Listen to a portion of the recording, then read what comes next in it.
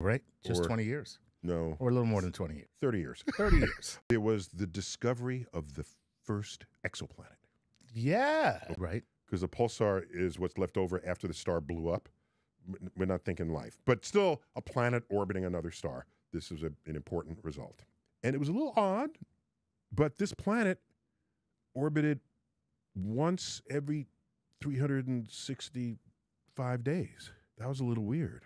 Okay. How do you get that? That's exactly our year. Of course, yeah. Other planets in our solar system don't have that orbit. And so these properties that were reported were oddly similar to Earth. The existence of this planet was inferred by its gravitational tugging on the pulsar itself. And pulsars have rapid pulses, so you can time these, you can time it and know exactly if it's coming towards you or moving away.